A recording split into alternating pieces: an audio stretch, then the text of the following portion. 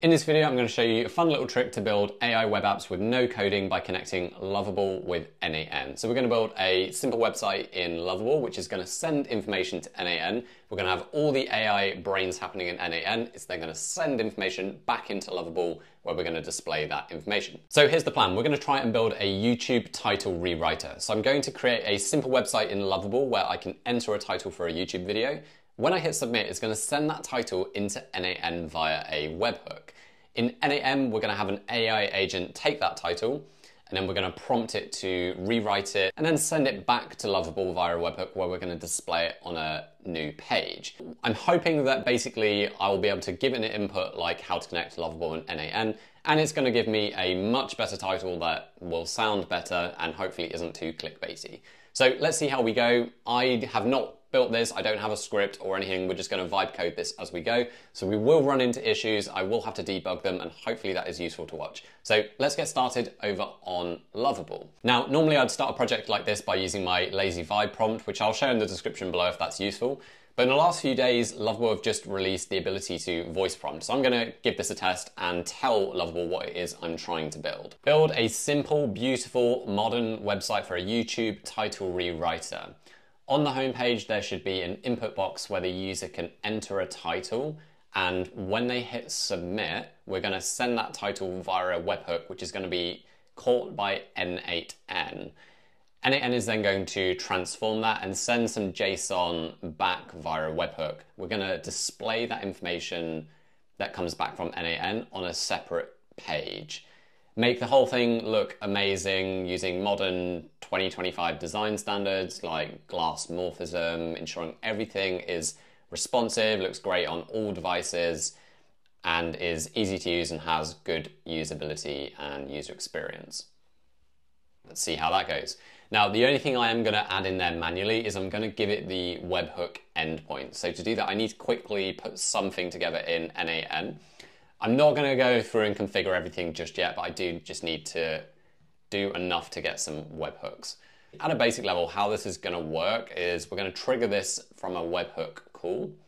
So that's the webhook that we need. So basically, we're going to send it to this webhook. We're then going to send that into an AI agent, which will connect to OpenAI. And I'm then going to send the information that's going to come back from the AI back to a webhook. So we're going to respond to the webhook that we got. Let me just save that. So in Lovable, before I submit this, I'm just going to here, just tell it that endpoint. So I'm not giving it any direction on color scheme or like too much on design. So who knows what we're going to get back there. But let's just see what we get back. So I have just realized that on this one, I'm on the free Lovable account. So at some point during this build, I assume we're going to have to upgrade Lovable because I think we only have 5 free credits a day or something. Ooh, it's going for purple, blue, and pink gradients. How very original, Lovable. Oh, I just heard some noise, so that tells me that this should be ready. No preview. Let me refresh. Here we go. That looks fine. That was kind of what I was expecting, basically just a one-page app with an input field. So I assume this is going to not work, but let's see what happens. Okay, I just want to see if, for example, do we get a test event on n8n if I click that? Okay, no. So the first thing I want to double check is, are we actually posting to that webhook? So I'm just going to ask, I'm just going to put chat on. If you put chat mode on Lovable, it doesn't use credits. So it's good for just kind of asking back and forward when you're not actually trying to build anything. So I just want to confirm, are you actually posting to the webhook I gave you? Okay, it is fine to receive post requests. So, okay, I've just told it that we're hitting this error and we're not receiving any events yet in n8n. So I'm just going to see if it can tell me why. Okay, so Lovable has come back saying that the post request is being sent correctly to n8n. It's properly formatted, but we're getting a 500 error. So it seems as though there's a couple of things that could explain why. It could be that just because we've not set this up, it's not sending anything back to Lovable. It could also be that it's not active. So if we activate that so that it can actually, I don't think it would be that, because I think the webhook should still work even in test mode. Let me just set this up and we'll see if that fixes it. Okay, problem solved. So it was because the response was set to immediately, but if we change that down here to using respond to webhook node, now if we listen for an event and I say hello, we click that, now n8n is actually getting the webhook. So we can see here in the body, we're getting title hello. So this webhook is now working, so we can now send that information into our agent. So I'm just going to set this up. So I'm going to define this below, and if we can grab the title, and I'm just going to give it a really kind of quick basic prompt for now. We're going to tidy this prompt up a little bit later. So let's just say, you are a YouTube title writing expert. Please rewrite this to be better. Current title. So let's execute that. Okay, cool. So that's given us an output. So we've said hello. It's saying mastering the art of saying hello, the ultimate guide. So now that should send that back to the this webhook, and it's outputting that. So let's see now if our Lovable site is going to work. Okay, we're still getting an error. So let's see why. Okay, so the reason that's not working now is because I told it to return the titles in a JSON format. So we need to get our agent to output the titles in a specific format. So I'm just going to take this format that Lovable is telling us, go back to our AI agent, and in that prompt, we're just going to say output in this JSON format. See? Perfect. Okay, so now that's fixed, let's give that a go and see if this works. So I'm just going to click execute workflow here and say connect n8n and Lovable, rewrite my title. Ooh. Okay, that's good. So we're getting something back. It's coming back in a readable format. It said how to connect, integrate n8n and Lovable seamlessly in minutes, easy automation. Cool, okay, so we've got a bit of polishing to do. We need to tidy this up. We need to improve the prompt so it comes back with something slightly better.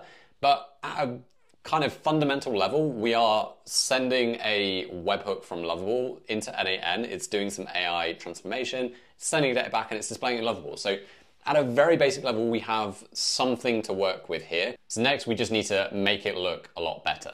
Okay, so before we make some improvements to our prompt and the Lovable page, we've hit the limit on Lovable. So I'm just going to upgrade our account. Okay, so we've got some more credits. So first thing I'm going to do is go over to n8n and just make some improvements to our prompt. So where we're currently just saying make this better, I'm going to give this a slightly more in-depth prompt where I've given it a bunch of best practices and I'm asking it to come back with 25 title variations. So I've given it lots of kind of best practices on how to write titles. So if we execute that, hopefully we come back with a few more. There we go. And what I'm going to do now is add another AI agent that's going to basically rank those titles, come up with a scoring mechanism to work out which ones are best. So we're going to give it this, and I've got another prompt where basically we're going to give it a scoring rubric that it can use to rank different titles. I'm also changing the output JSON to include all different sort of stats on, like, does it contain curiosity, emotional triggers, numbers, etc. So it's going to give us a breakdown of how it's ranked those titles so we can display that and make that look really nice in Lovable. Okay, so let's run that, see if that works. Oh, yeah, we need to connect that to OpenAI. There we go, free credits, boom. This is probably going to use my credits quite quickly, let's see. And lastly, while we wait for that to come back, I'm also just going to prompt Lovable to accept that new JSON format we're using, and also just make some design improvements to that rewritten titles page so it looks a bit better and it can display some of that information that it's now going to have on how the AI agent is ranking the titles. So it's still working, so obviously the AI is taking a little bit of time on this one. Okay, so we had an issue in n8n when the request timed out, so it's because I'm getting it to do a little bit too much. So just to kind of see if this works, instead of writing 25 titles, let's reduce this down a little bit. So let's just get it to do 5 titles. Okay, perfect. That has come back with a big blob of JSON. So hopefully our Lovable site can now take that, interpret it, and display it nicely. So let's go back to Lovable. We can see the results page changes have been made. So in theory, we just save this. This should all work and look much better. So let's try it.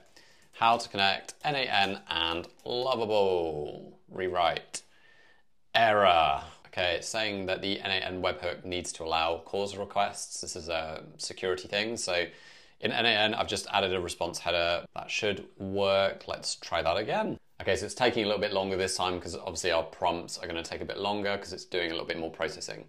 It's come back with something. This is not quite what I expected. I wanted it to take this and make it look a little bit better. I can see it's trying to do some stuff like sorting, but it's still just showing the response as JSON. So let's try and get Lovable to tidy this up a little bit. Okay, I've told it that it's currently just showing the rewritten titles in a big block of JSON. So to make that look a bit better, stick it in a table and allow everything to be sortable. Okay, so after a bit of wrangling with Lovable, I think we're there. It was struggling to pass that JSON and display it in a table. So I used the secret code, please do this, in all caps, and finally it seems to have listened.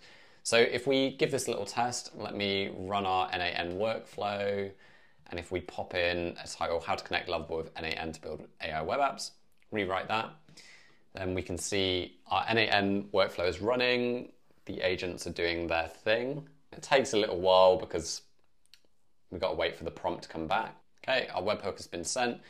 So now we're getting, the titles are getting sent back in a nice format. It's putting them in this table where we can see all of these different data points and how the AI has ranked them. This is looking pretty good. This is basically exactly what I was hoping for. So we now have a working AI web app where we're taking information in Lovable, sending it into n8n via webhook, doing some AI stuff, and then sending it back. So I'm just doing a few last minute little bits of polishing up on the homepage, just fix up the title.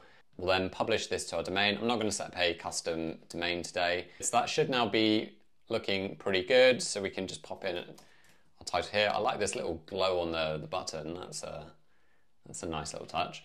Now, if we were building this for production, we'd need to change the webhook URL to the production one and then put this live. I'm not going to do that today, but at a fundamental level, we have built a Lovable AI web app here that has a very simple website in Lovable, but it's using all the kind of AI brains, AI agents over in n8n and sending it back into Lovable. So the potential of what you can do with this is pretty amazing. You could build a coaching website, you could build anything basically that you could take information, improve it with a prompt and send it back to the user. There's so much that you can do with this. So please do, if you build anything interesting with this, please do let me know in the comments. I'd love to hear what people are building. Now I'll share all the prompts and all the JSON, everything that I've used in this video in the description below. And if you want to learn more about building automations in n8n, I'd recommend watching this video next.